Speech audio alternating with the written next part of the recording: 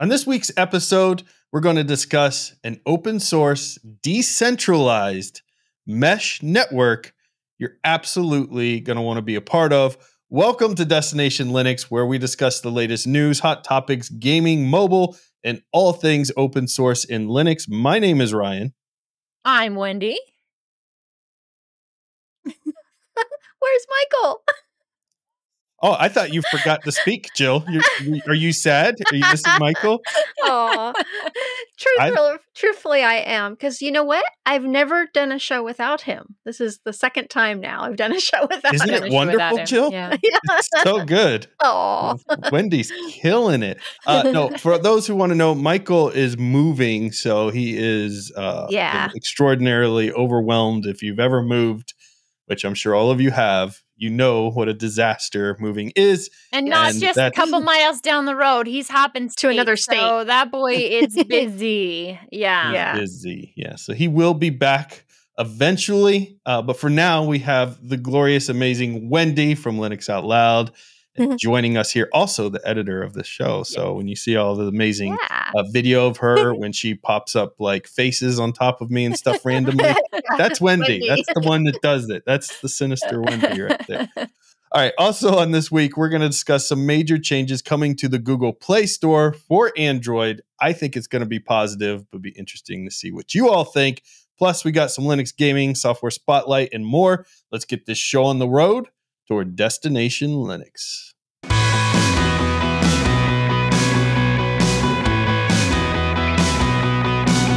Our feedback this week comes from Jason, and Jason has this to say: "It was interesting hearing your thoughts on WSL. I think the best way to view WSL is as a developer tool and not a normal end-user tool. As a developer, I need a desktop environment that works with a bunch of proprietary apps. But I also need to be able to develop, debug, and deploy software I'm writing to a Linux environment. WSL is perfect for this because the server's services we create are deployed to Kubernetes, i.e., no need for a Linux desktop at all. Additionally, the Windows version of Docker Desktop uses WSL and integrates seamlessly with various IDEs, allowing me to transparently deploy to and debug on a Linux server. It's much better using my local super powerful desktop than having to connect to some remote server to do the same." So, Jill, what's your take on this? I think Jason is absolutely correct. You know, I know a lot of other developers and IT admins that say the same thing, that WSL also makes their lives easier because they can stay on one OS. I know my brother uses it for that reason as an IT admin. And when we talked about it, we were... we did mention that, it has a developer focus, but initially it was also supposed to be for the end user. Mm-hmm. And that really never happened to make the GUI install easier. It never happened. It's quite complex to use. So it's just stayed in the hands of developers. Right. Which is good. It's just Wendy, fine. what's your take? You know, if you have ever watched LOL, we're pretty big on there that use the tool for the job. So whether that's whatever DE is best for you, whatever distro is best for you, all of that has been the same.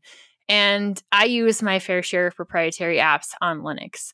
So if this is the tool for you to get the job done in order to develop for Linux, bring us the software to Linux. Yeah. It's interesting because I think when the person sent, this is in response to some feedback. The initial discussion we had recently was a community feedback, and it was somebody saying, "Hey, I think WSL is, there to kind of Microsoft to take over for Linux essentially and hide the fact that it's Linux behind the scenes." And our take was, at least my take was, yeah, I agreed back then when they first started talking about WSL. Number one, I was disappointed, as I recall, that Canonical was investing their own developers to help develop for this, because Microsoft's got some big pockets. They can kind of do that on their own. But the other thing was just the aggressiveness that they were going about implementing things. So it wasn't at the time the individual we had on from, I believe, Microsoft to talk about this that was working on it was talking about doing all of these things where they were going to make basically the GUI interface, everything that you come to know of running Linux capable on a Windows machine. So if you installed these pieces of software, it essentially would have been the seamless integration where you didn't even know you were running a Linux app, and it would just run on Windows behind the scenes and those type of things. Again, as I recall, this was a long time ago, but one of those episodes, like probably in the 200 area, maybe even the 100 area, where all that was happening.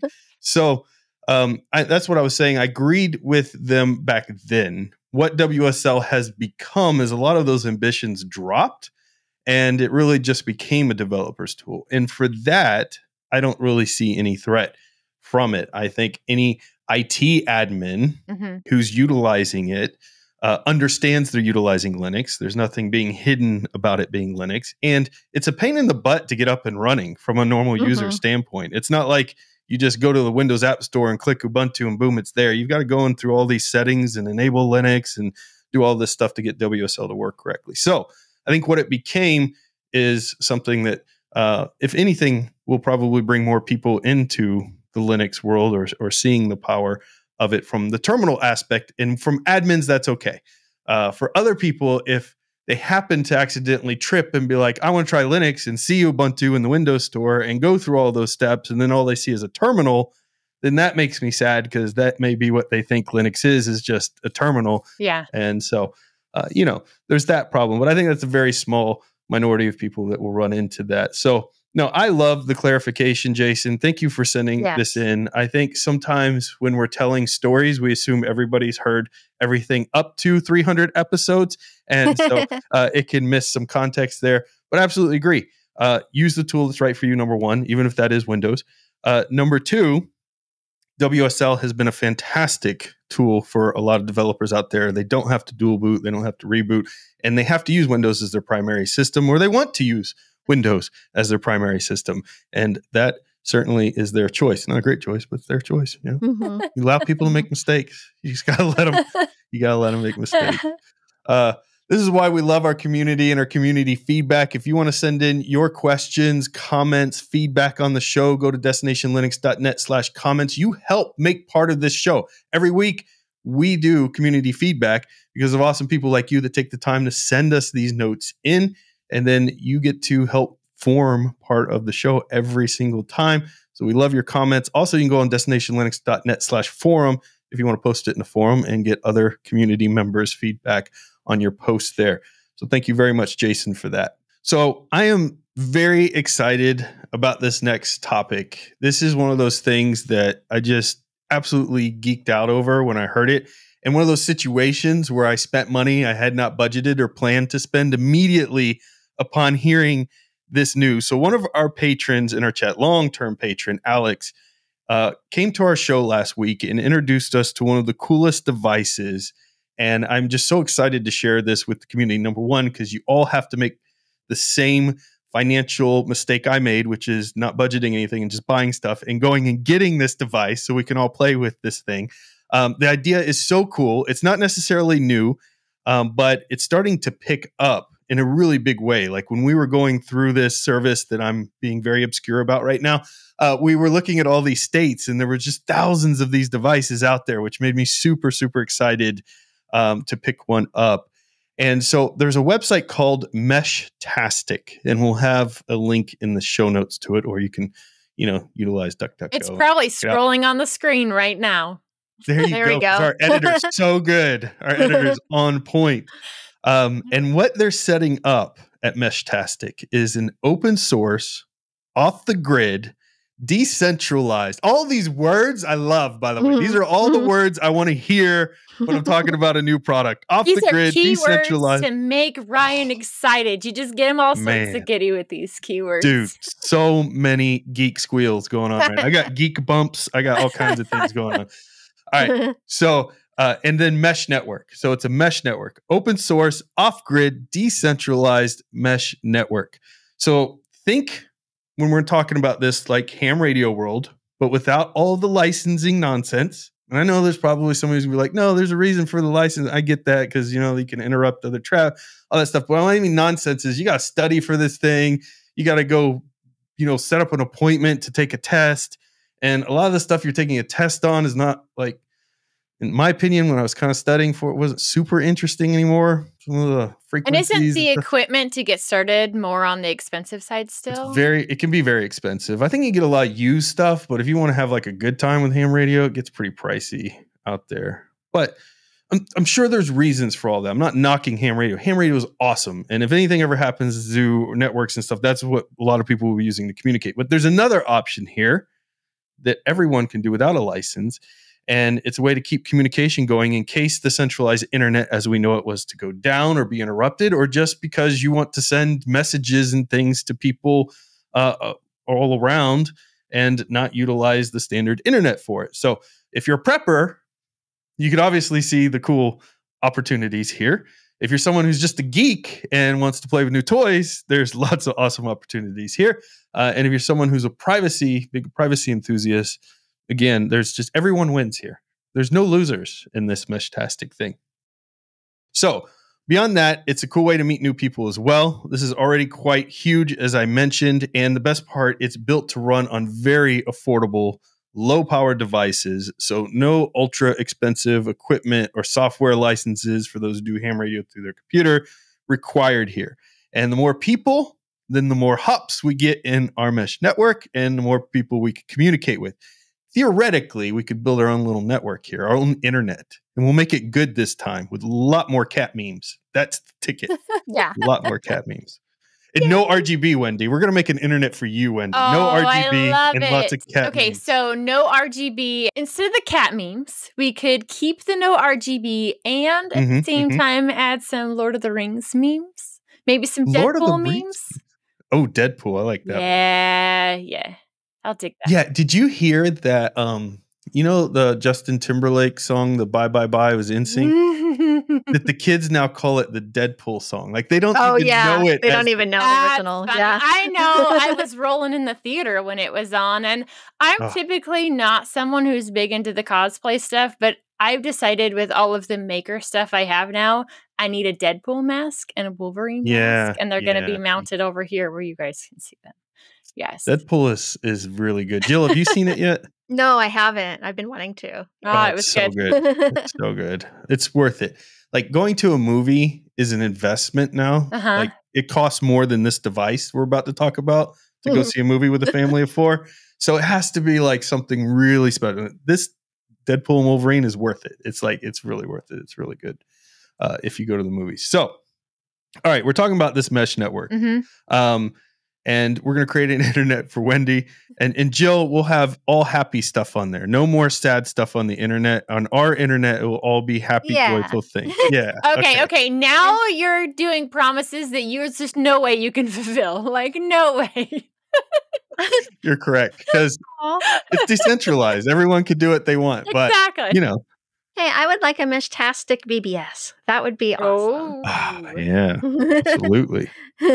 So the more people that get this device, the cooler it's going to be. But there was like in California, Jill, wasn't there like 1,500 of these devices deployed there? Yeah. Like there were hundreds and hundreds of devices all over the United States. There were a couple states with none or very few, but for the most part, it was pretty packed, which is cool. Like I didn't know this would take off and that many people would already have them.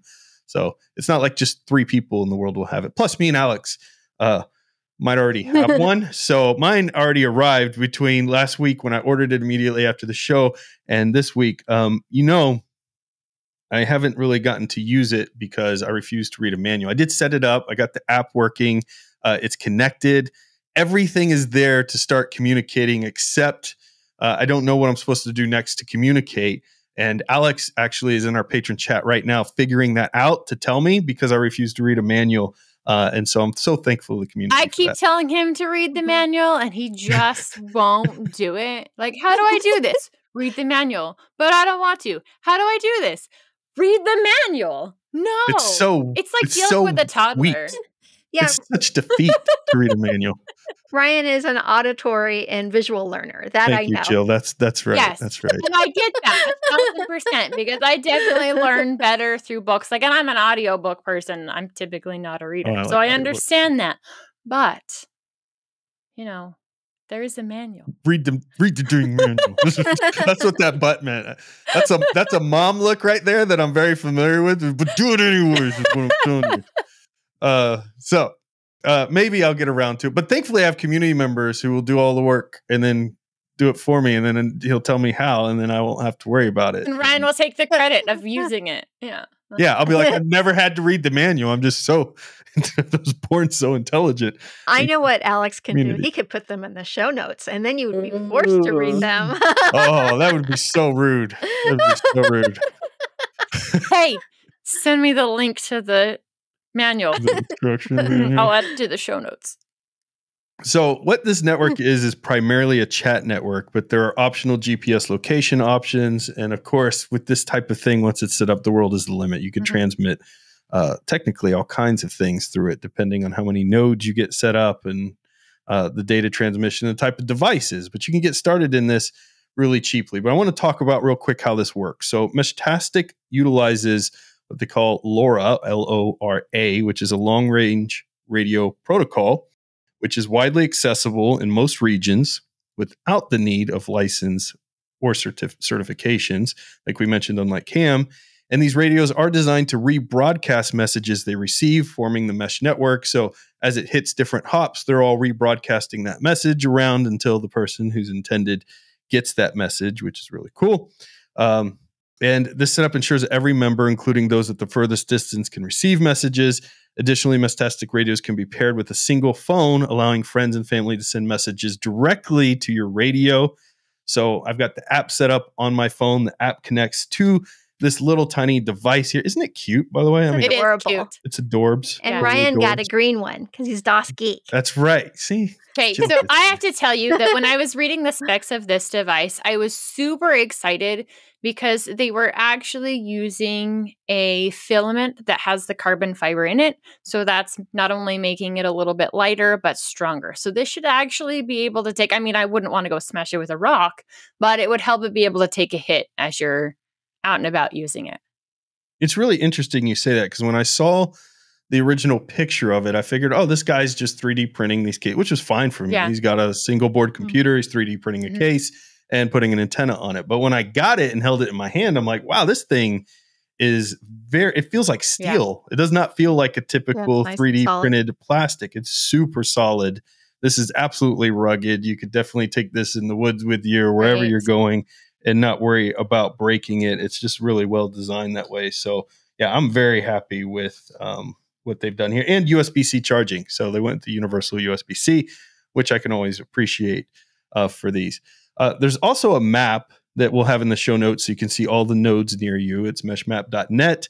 And there are multiple radios. If you want to get started, this one is $79, but you can get started for as little as $29. You don't have to get this kit. I went a little crazy. Don't tell my wife, but I got this one that was a little more expensive. I said this was the cheapest one, but hopefully she doesn't listen to this show. Well, I'll defend you because it's still a lot cheaper than ham. Thank you. Well, and then cheaper than getting a new phone. Or if you're looking at just getting a really, really good set of two-way radios, you're still within that price range. Yeah, absolutely. See? Man, y'all are the best. All right. So there's several different devices. You don't have to go with this one. This is the Heltec V3 running Meshtastic. You can go to muzi.works and check out the ones that they have. That's where I got this. But there's the Rack Meshtastic Start Kit. There's a Station G1, LilyGo, LoRa T3S3, and the Heltec LoRa V3 like this one here. So there's lots of different options, different colors too. So you get the whole hey, new iPhones launched. Guess what's new? Better screen, better battery, and new color that people go crazy about. It's so wild to me that people care. And then they put a case on it and cover it up anyways. It's like, hey, I have to have the pink, and I put a black case on it. Some of us get D-brand skins so that you look can see. At that. This is their X-ray skin. Yeah, some of us skin it. That's dope. And then you is that the One case. Plus? This is the One Plus 12. Yes. Nice. I bet that has a really good camera in it. It has a killer camera for a cell phone. Yes, it's very good. Look at that coming from a professional photographer. That means something there. If I said it, wouldn't mean nothing. All right. All I do is take selfies.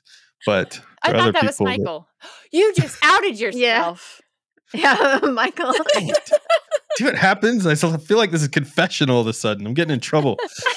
No, you're not All in right. trouble. I'll just use it against you later. I mean, Sinister Wendy. Sinister Wendy on attack. All right, Jill, I've got to know your take on this. Like you've seen all of, like I have growing up, I've seen all the communication methods change, how we text each other, all of this stuff. Mm-hmm.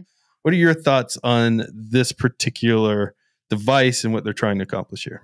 Okay, so I've known about the long-range radio protocol for some time, and there've been other companies that have kind of tried to create their own, but this one took off. Meshtastic, really awesome. And I kind of look at it, Ryan, as the CB radio of the internet, because you don't have to have a license to use it. And I used to have a CB radio in a car I couldn't drive that my parents bought me. So the classic Cobra. But anyways, where I actually live, here in Southern California, we have a community called SoCal Mesh, which is working to build a network of Meshtastic radios like Ryan has. And one of its many uses, though, is for alternate forms of communication in emergencies like earthquakes and fires, etc. That's one of the reasons why you're seeing it, seeing a lot more nodes here in California. And my brother actually also has one of these Meshtastic radios, and he's also a ham radio operator who has assisted with big earthquakes in the past. And I've noticed a lot of hams are definitely getting into this, and I think that is just a fabulous thing. Another form of communication during an emergency is what we need. And the other interesting thing is Meshtastic also supports the Raspberry Pi Pico with a WaveShare low RA module.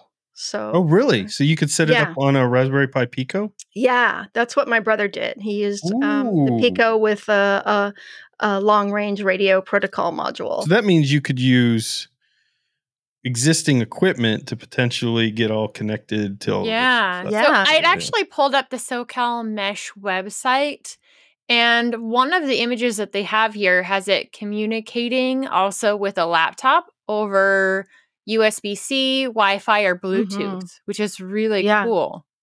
Yeah, that's awesome. Yeah, that's something. Jill, you mentioned the whole emergency services thing. That's amazing. From the aspect of, when you think about a prepper who, you could say, oh, they're all crazy until it all hits the fan. Then you're going to be like, oh, I wish I had a prep. Anyways, so the whole prepper premise of something is like to be prepared for a disaster. Right. And if you think about emergency services, if the internet cables were cut, the internet went down for whatever reason, I don't know, something like any type of blast against anything, not fiber optics, right, can knock out a lot of electronics. Or people losing power because you have people dealing with blackouts, brownouts in the United States and other parts of the world. So this is still a good way to have that communication. Yeah. And it's one of the reasons a lot of these devices are solar, especially here in California. We have a lot of with both the ham stations and the long range radio. Nice. I've got to get solar because I live in Texas and it was 105 degrees. Oh yeah. Well, it was officially 105 degrees, but felt like 114, which just feels like you're being cooked. Right. But I was thinking, man, I feel like I could power the world with one little solar panel on top of my house with this kind of heat coming down. So, if you do want to get into solar, talk to Cubicle Nate. He has solar on his place. Of course he does. Of course Nate does. Yeah. Yes. That would be Nate. Cubicle Nate. Cubicle Nate's going to love this product. If you're a Linux Out Loud fan, absolutely. But I know Nate will be on this network with me. I've got mine powered on, ready to go, and I'm just waiting if Alex would please hurry up and figure out how it works so I don't have to read the manual. We could get going immediately on here. So this to me is a very exciting. Like we said at the beginning, this isn't brand new, but this is one that's taking off. And I want to ride that wave. I want to help this thing take off, which is why I want to bring it out to all of you in the community. Whether you're going to buy a little kit for, or buy the board for just $29 or buy yourself a kit. And you can keep upgrading your device too. You can get bigger antenna, so you can start with a smaller kit and then slowly upgrade your device as you go. I think this is something everybody should be getting on board with and using. What really has me the most interested is the fact that you can pair this with a phone or another device, like you talked about. Yeah. So right Laptop. now, That was yeah, we have a device that communicates with satellite. So my husband can get emergencies out or whatever if he's between here and places that he goes in Nevada where there still is no cell phone access. There's huge stretches Yeah. of Nevada that you can't get service, even though it's still pretty flat. There's just nothing out there in between towns. So I don't know that I would necessarily want to rely on this of, hey, SOS, I have a truck down. But as the network grows, it could potentially be a backup for that other device that we have, being able to get messages out both ways. Yeah. Nice. Good Love it. idea. Well, you've heard it here. Check out Meshtastic. If you get one, let us know. We can message each other and do a little thing back and forth. You know, it's funny. You could do all the stuff you could do on this in your phone much easier and all of that, but it's not running on a decentralized mesh network. Mhm. And Yeah. so we'll be able to text. It's like being all Privately. excited about the first cell phone again that could text. We're going to be able to text each other, y'all, and We send get messages. to go back to the QWERTY keyboard or the Q9, T9 Yeah. keyboards. There you go. I'm going to hit But I see 8 this 5 times. 5 times. Yeah, exactly. I see this growing though. I see the ability to transmit pictures, data, other things. Yeah, that's coming. Yeah. I think it will be The coming. network just across has this to get too. bigger. We need more bandwidth across the devices. But We need more people to just make the decision. Finances be darned. Go buy one right now. Check it out. All right, Wendy, what's happening in the news this week? well, you got to cover the fun stuff, and you gave me the story that's not quite so fun. This one really is up on it. Oh yeah, I do write the It's shows, don't I? depressing, right? Yeah, you write the show, and he calls me sinister. So Yeah. we have some more bad news when it comes to an attack vector on both Mac and Linux at the same time. And this one can hit you through your browser, whether that's Safari, Chrome, Opera, Firefox, any of those. This is a zero-day attack using the IP address 0.0.0.0 instead of using the localhost /127.0.0.1. So essentially, it turns your computer into a gateway for accessing local services through your browser. Now, yes, very ugly, very nasty. Now, this zero string IP address serves for a variety of purposes, and most commonly, it represents all IP addresses. It's kind of a space filler there. And I've even seen it on devices that I've set up. Mainly my Fluid Not your server. Meshtastic. No, Okay. not my Meshtastic. Fluid server as kind of the placeholder or being able to access your 3D printer server if you leave the house. So that's Everything really in the important to local know. host, basically, in your local network. Absolutely. So the interesting thing is this cybersecurity firm, and I'm not exactly sure how to pronounce this, OLIGO, Lico, something like that. I know, We'll go something with like it. that. That works. They're the one who's found this exploit, and it's being used across 100,000 websites that they know of so far. And it's malicious websites that are able to bypass the security of your browser through this interaction on your local network.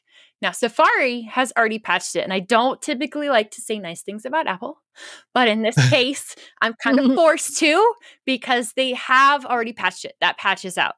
Now, Chrome is a little bit in the gray area. They have started rolling out the patch, and I believe it was in version 128, and it's going to be fully rolled out by 133 for them. Firefox is really in some muddy situations here because they're talking about patching it. Now, there is a layer that they have come to starting to implement a patch, and that is called Layer. That Yeah, would have been really Fetch. epic if it was just layer. It's just layer. Fetch. There Yes. you go. So it's kind of this fetch layer that is communication between things, is how some of those are processed from my understanding. If you know more about fetch and what it is, I'd love to hear from you because this is just a quick brief over, oh, look, Firefox is doing something. something looks like it's kind of being done. It's in the works. It's in talk.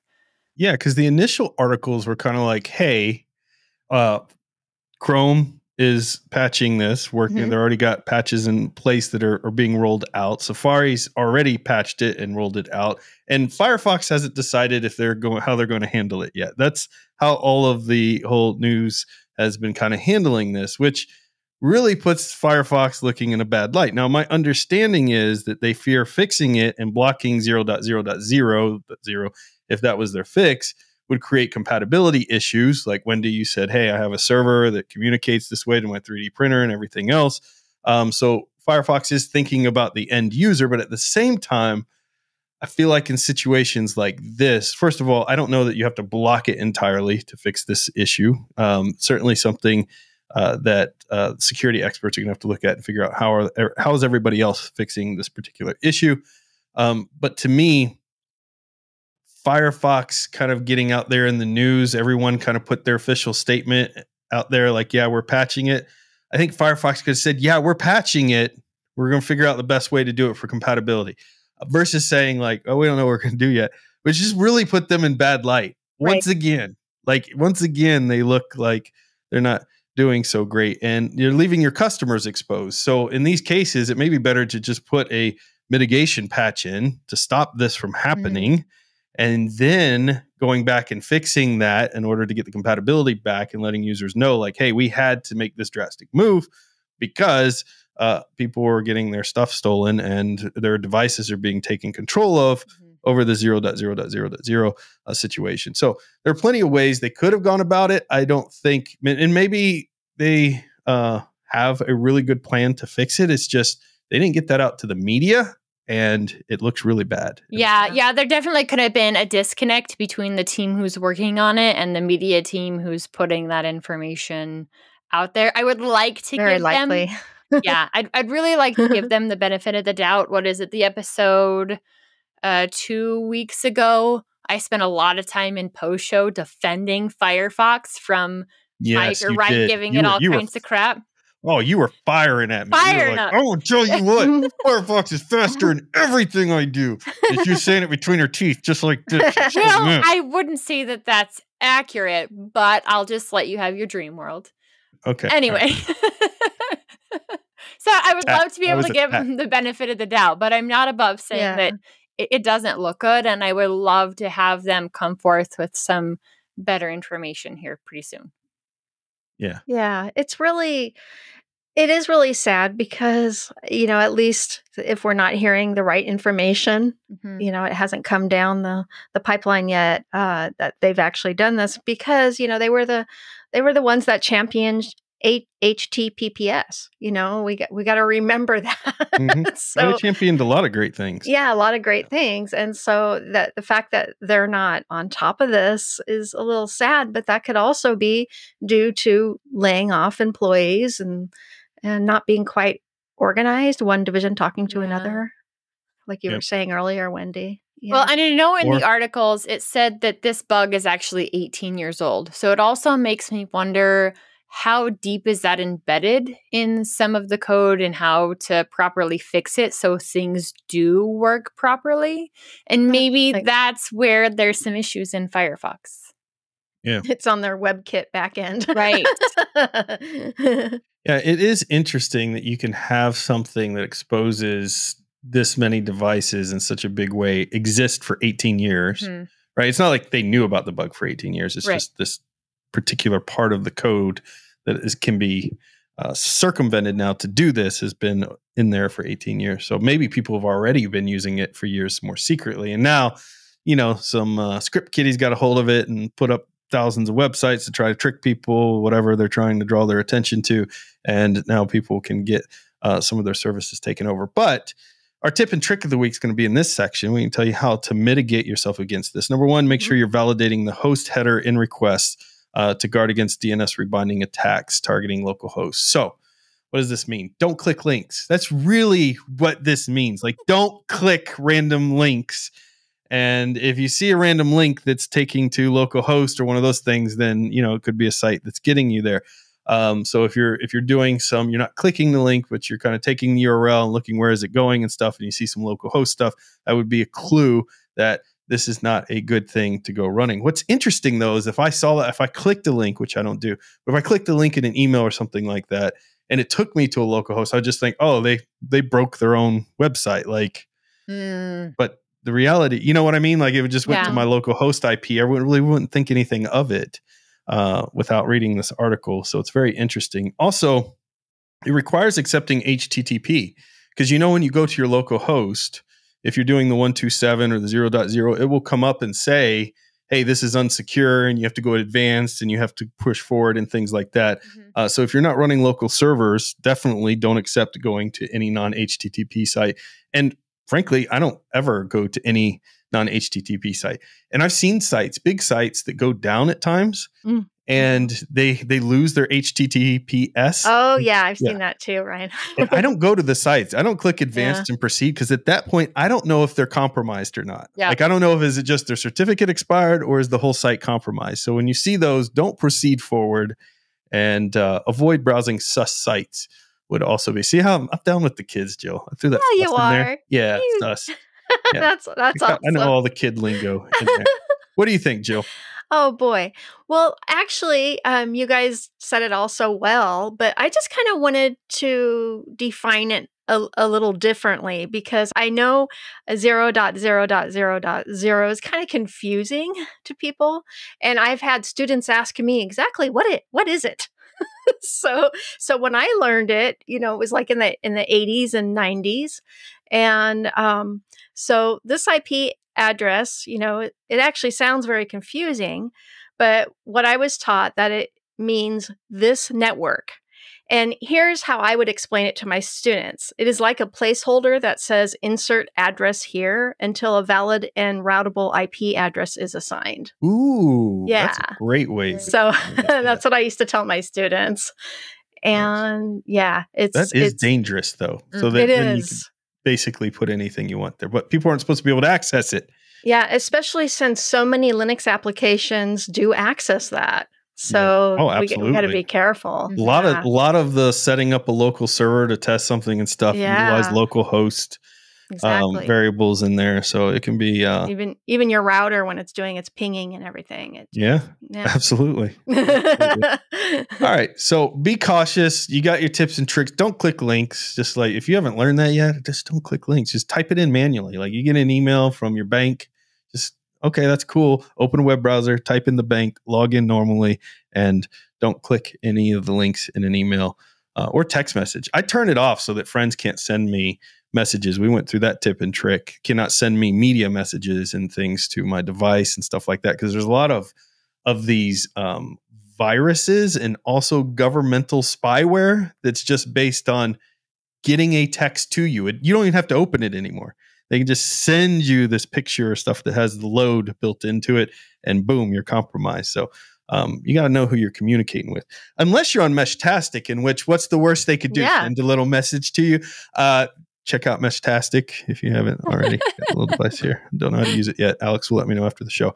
All right. So in other news, we've got Google Play Store. We're talking about devices here, your phones and messages. So some major changes are coming to Google Play Store due to a federal ruling that states that the Google Play Store, it was engaged in monopolistic practices, meaning they were a monopoly.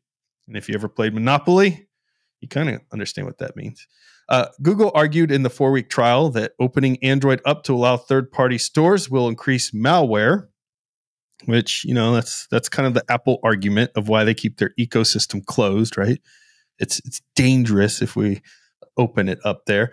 However, this argument didn't seem to persuade anybody on Android, as it shouldn't, because it's not like the safest place on the planet anyways to being on Android. So Donato told Google attorney Glenn Pomerantz, when you have a mountain built out of bad conduct, you're going to have to move that mountain because Google's like, okay, if you're going to force us to make these changes, it's going to cost us like $600 million, which I think that's what the CEO probably makes an hour, for some reason to allow for third-party app stores.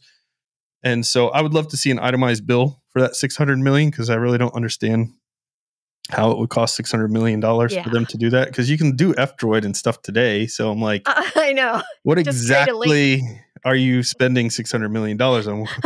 I hope it's security. I don't think so, but I would hope it's security and privacy and stuff to go around that. Yeah. And the judge further added, the whole point is to grow a garden of competitive app stores, which I 100% agree with. Mm-hmm. You know, this idea that we already have a duopoly, which is Apple and Android, and then they're able to lock down their stores so that they always get the money. Like, and it's like 30% in a lot of cases, 20-30% of the app purchases and things is just, it's ridiculous. There's no competition there. It's not a free market when they're able to lock stuff out like that. That's why there's monopoly laws to begin with. I don't know why Apple is not included in this. I know the EU's going after Apple and making Apple open up their store, but I don't know why the same judge isn't throwing the same Apple into the same situation, because I would say Apple's even worse. Like, at least I can sideload F-Droid, whereas Apple, I can't do nothing with that without really breaking the But device. I think it does set a precedent for them to be able to take this to Apple and be like, okay, it's your turn too. Yep. Yeah. And I was thinking exactly the same thing, Ryan. You know, when I was reading this article, why no Apple App Store mention? And it is good news for F-Droid. Yes. Absolutely. One of our favorite side-loaded repositories. So it's I think it's definitely. I think it's bigger than just good news. Like, F-Droid can now become like a huge thing. Right now, it's a very niche thing where you're like super geeks use F-Droid. Namely, anybody that listens to Linux Out Loud or Destination Linux, you know, they're the F-Droid audience. But when you have this opened up and it becomes more mainstream, I think F-Droid could become the go-to market on all Android devices, for instance. Like, it's possible if Google makes enough mistakes in how their app store is implemented, or people were concerned enough about their security or privacy. And by the way, did you all see Apple running a very expensive, well-shot ad, and the whole ad is cameras flying on wings spying on you? Oh, and, and it basically says, like, come to Apple, we don't spy on you. And I'm like, very listen, effective. Brilliant. And why this matters is, to this day, there are people that, you know, I either work with or that I come across in the streets and we're talking tech, and they kind of, you know, laugh a little bit about the whole, like, oh yeah, you're a privacy person, you're really big into that privacy stuff. And they almost treat it like I'm this niche thing. And I'm like, if Apple is spending hundreds of millions of dollars on ads, they did a billboard, they've done full page newspaper articles, now they're running full commercials on it. Clearly, privacy is not just a niche geek thing that just a couple people want. It's a really important thing that Apple thinks is so important, by the way, that they're spending their entire advertising, not on their new phone coming up or not on the new app store or anything else, but just saying, hey, look, we're more private than Android. And that, to me, says that they realize in their market research that there's a lot of people who actually care about that kind of thing. And I think a lot of this generation coming up who've been victims of all of these hacks, of their privacy being violated, their photos being exposed, or whatever has happened, their messages being exposed, the cancel things that go on because of messages they didn't intend to get out, that get out. All of this stuff happening is making people, probably this generation, stop and go, you know what? Maybe I kind of do care about that privacy thing after all. I don't know. That's my hope anyways. And Apple seems to be pushing that envelope there. So I'm happy to see that. Although I don't want Apple to be the main solution. It's just, I'm happy somebody's pushing the privacy message. So I wonder if some of that 600 million could be going to Google actually having to pull Google Play services out of some of those apps, or being able to run certain things to make it accessible for those third-party apps to run properly on specific things. Possibly, maybe. Yeah, obviously it's going to be far more integrated into the software if they're having to spend this much money. And they're saying it's going to take 12 to 16 months for the changes. The judge, according to the article, didn't seem to be as concerned with how long it was going to take, but they did say, let's not be ridiculous. You've got a lot of really smart people out there Right. that can get this stuff done pretty quickly. So we won't know what the final judgment will be on how fast they're going to have to get it done. But my guess is it won't be any longer than that 12 to 16 month range that will be allowed. But this is good. This is good for F-Droid. This is good for other third-party apps. And I think this is going to force Google Play Store to innovate. And it's going to force them, right? If they want to still compete, now they have competition. Now you can't do things like say, hey, let the app developer tell you what they're going to steal and what they don't. We don't want any part of that. Like they're going to, if they want to really be like, hey, you need to use the Play Store, they're going to have to make that case actually viable now. Whereas before they didn't have to. And I think that's a win for everybody, whether you use the third-party app store or not, it's going to be a win for everyone. All right, Jill, I gave Wendy that super happy article. Yeah. You know, poor Wendy. And I gave you a super happy game too to go in here. Yeah. Actually, this isn't a bad game. Actually, I usually give you a horror game or something, but this time I didn't. Well, what do we got? It's a little bit on the horror side, but oh, is it? Okay, yeah. I don't remember. So you know, Michael often pretends to be a ninja in his spare time. You saw that too? Yes. Yes. So he has nunchucks and a mask, and you may see him parkouring between bushes if you live near him. Yeah. Report him to the police if you see him parkouring between your bushes at night. Yes. But So our game this week will let him learn some new ninja moves. Finally. It's called Mute Crimson DX. And it's described on Steam like this. Mute Crimson DX is an action-packed precision platformer where you guide Ninja on his quest to climb up walls, slice through bad guys, and overcome great evils. His name's Ninja, Jill? Yeah. His parents were like, they knew when he was born what he was going to be. Yes. Ninja named like, Ninja. You're going to be a ninja. We're going to name you Ninja. You're Ninja. You're just Ninja. Yes, absolutely. So the game actually has 9 worlds of carefully crafted ninja platforming and really intense boss fights. Nice. I was dying a lot because there's some really good boss fights. But there is a cool feature that our very own Michael will love. If he dies, he can rewind at any time and go back and try and kill the monster or go over the obstacle. That's a win. That's a big win. Yeah. But if he doesn't want to use this feature, you can actually turn it off and have it in hard mode. Nice. So no time travel necessary. Yeah. Yeah. Well, he is like third tier Crayola level in Rocket League or whatever they call it. He is. Yeah. He's very high up. So he might go hardcore mode. Yeah. He'd actually be very good at this game. The game has a beautiful, artful, stylish, limited color palette. It goes from black to white and red. And it has a marvelous old school chiptune soundtrack that really immerses you in the action. That was one of my favorite things about the game is I love the soundtrack.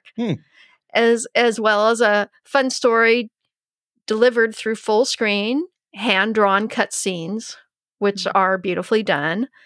And there are collectibles and hidden secrets to unlock, extra game modes, and lots of other fun stuff. And if you like Nintendo NES classic action platformers, then you will definitely enjoy this game. It definitely has that feel. And it's only $14.99 on Steam and supports our Linux Penguins out of the box. And once again, that's Mute Crimson DX. Now, is this like the soundtrack that you said was your favorite part? Is this like the 8-bit sounds? Yeah. Like the 8-bit music, yeah. Are you a big fan of that, Wendy? The 8-bit? I wouldn't say I'm a big fan of it. I don't hate it, but I don't go out of my way to listen to it either. Okay. And Jill, what about you? Yeah, so I actually I've played a lot of chiptunes on my radio show years ago. Chiptunes? Like when it was, is that what it's called? Yeah. Yeah. Cute. So many years ago, like in the late 80s and early 90s, it was starting to become a thing, the chiptunes. And I played electronic synth music. So I would incorporate chip tunes as, new artists were, for instance, manipulating old Game Boys and old PlayStations. That's how a lot of the music is made in the chiptune circuit. They use old consoles and have fun, and of course computers too. But yeah, the Nintendo, they drew a lot from the artists that I was actually playing. So Well, what's amazing about that music is, originally it was because you had this limitation on space absolutely, yeah, and the amount of storage that you had available to put these songs and tracks on, and the type of music you could play through it. And so it was like amazing, some of the themes, like when you think of Zelda or Mario and other things that stuck with us through all these years, that were just these 8-bit tracks. And I never appreciated it growing up, and even, as a teenager and things. But I came across this streamer, and I've told this story a long time ago on the show, but Man versus Game. I don't even think they stream anymore. But he was he was just geeking out over this 8-bit soundtrack of a game one time. And he was just talking about like all of the amazing sounds they were able to create with this limitation. And by the time it was done, I was like in my car listening to 8-bit soundtracks, because I just love when people geek out. If somebody's geeking out and excited about things these days, I'm immediately going to take it on. I'm like, yeah, let's do this. I'm all on board. So I got a little addicted to the 8-bit soundtracks, and they're just amazing to listen to when you kind of realize the limitations that they have. Now, we don't have those anymore, and they can do some more fancy things with that 8-bit sound, but it's still amazing what they accomplished with that stuff. The programming was incredible, and the musicians were incredible for what they had to work with. What was really awesome is I got to see the chiptune music festivals at the Maker Faire, and that was fantastic. That was when the music was new, and everyone's geeking out, hacking all their consoles and making the sounds using Nintendo 64s and and it was just, and Ataris, and it was really, really awesome. And one point I want to make about that, Ryan, you touched on this. One of my favorite genres of music is tracker music. It was created from the Amiga users, created tracker music. And those files are very tiny. Sometimes they're only 300 kilobytes or 20 kilobytes. And you can get over an hour of that music on a floppy disk. Oh my gosh. Wow. And I played on my radio show. They were .mods or .s3ms. Those were very popular tracker file formats. Well, those are the file formats that a lot of these artists are using to create the chiptune music. And it's the file format used in a lot of games, especially games that are small in size. Yeah. They'll put these files in it. So it's been they got popularized on the BBSs back in the 80s and early 90s, and I became friends with some of the artists. And that was just an amazing period in music with the computer and all this manipulation. I got a new idea here. I'm telling you, this is $1 million idea. Okay. We get Jill, patron only. She'll DJ music. We'll pick a couple days a week where she DJs music. And you can tune in to Jill DJing some of her electronic music with the 8-bit. Oh my God. I would pay so much money to do that, to just listen to you DJ, because I bet it was so special and exciting, because you geek out over everything, Jill. Yes. And that makes it's infectious when somebody's excited about something. So I think that's our $1 million idea. We got to get you to DJ at some point. If all those stupid licensing would not get in our way. Yeah, that's a little bit of the problem. Right. Fun stuff like that. All right. So, Jill, let's say that I'm a little disappointed in Firefox. I'm looking for an alternative browser. What should I be checking out? Oh, gosh. This is one of my favorite web browsers called Firedragon. Firedragon is a browser based on the Florp browser. It was customized to have Dragonized or DR460-nized fitting aesthetics for the Arch-based Garuda Linux. One of my favorite Arch-based Linuxes that we've talked about heavily here on the show. Rightfully so. Yeah, and this browser was originally actually a LibreWolf fork, and they continued integrating patches and tweaks in the base, which is really awesome. And there's so many privacy respecting features in Firedragon. One is the inclusion of the Sirex and Woogle search engines. Yes. With the possibility to run locally. I remember Ryan set up a Sirex instance. Yes, I did. And the default search engine is Garuda's Sirex instance.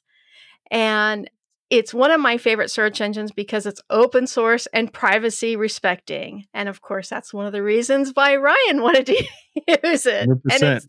And it does a great job.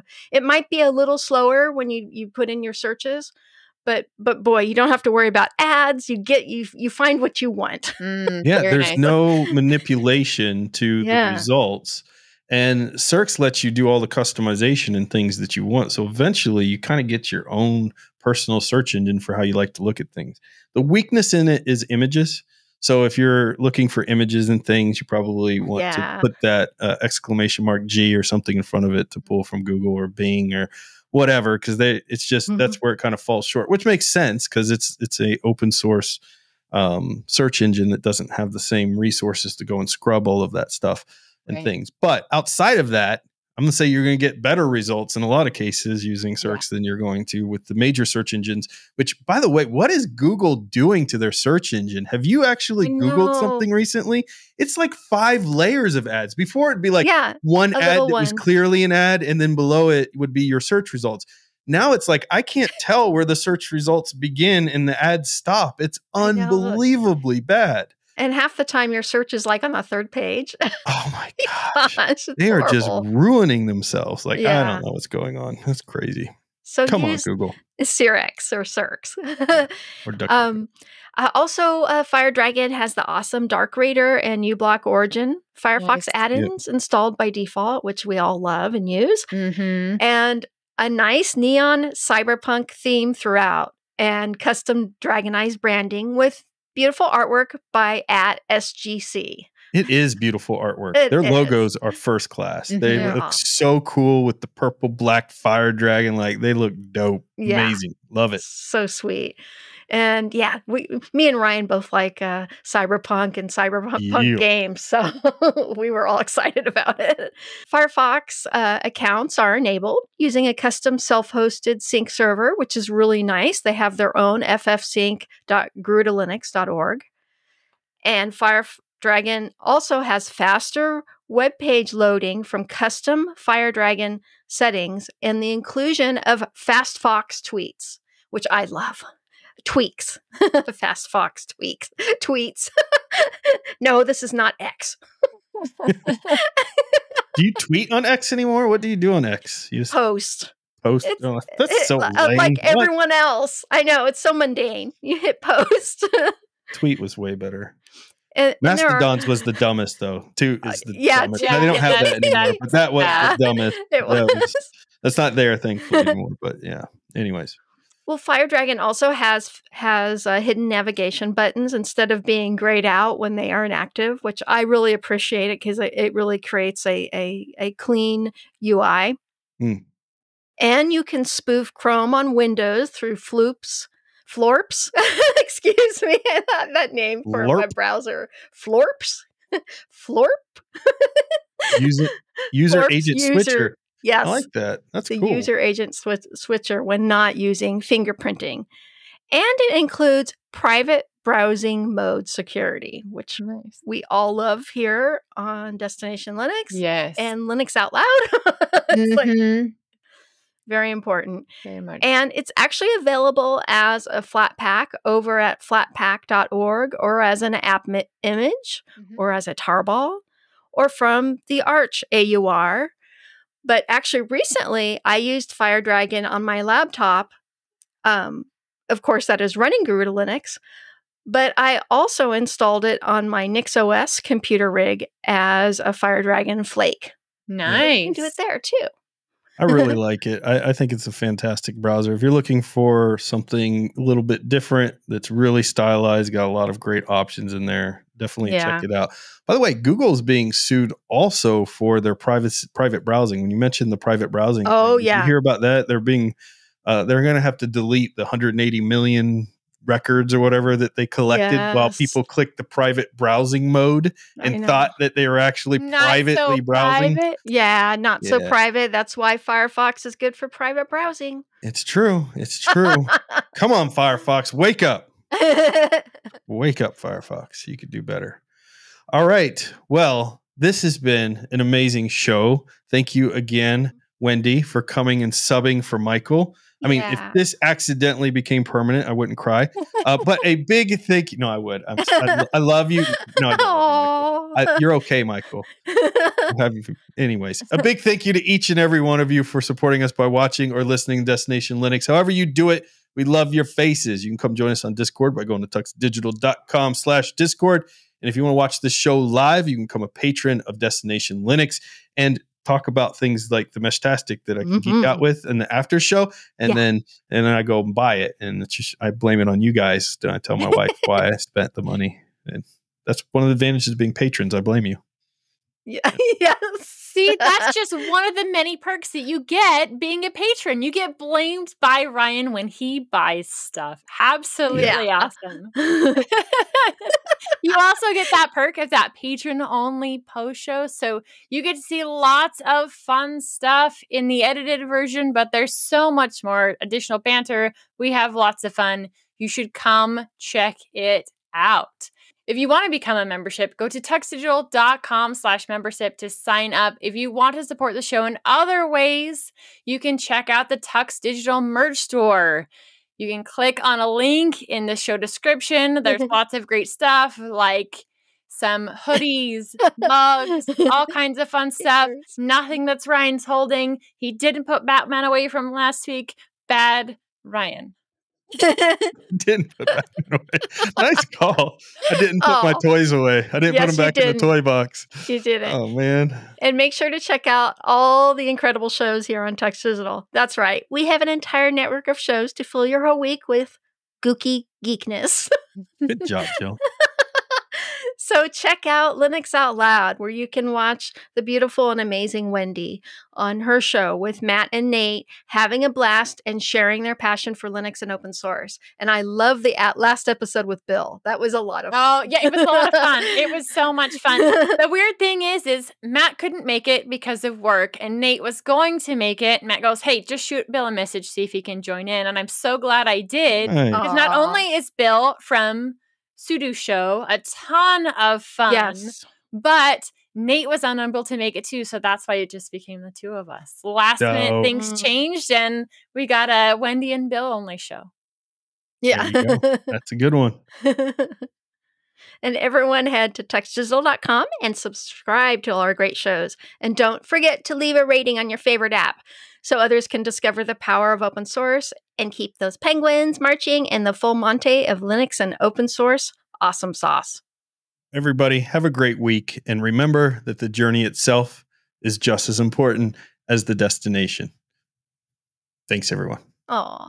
I was laughing at myself a little bit because I had to read the notes. I'm like, why am I reading the notes? I've done this 300 times. I've done this 300 times. Like, my brain's like, no, look at the note. You might forget. Like, really? Thank you, Alex. Shut the patrons off. How dare they? By the way, Alex, have you figured out how to use this thing yet? All right, we'll get to it. See you next week, everyone. Stop the recording. Stop the recording. Stop the recording. We don't want them to hear this. You doing stuff.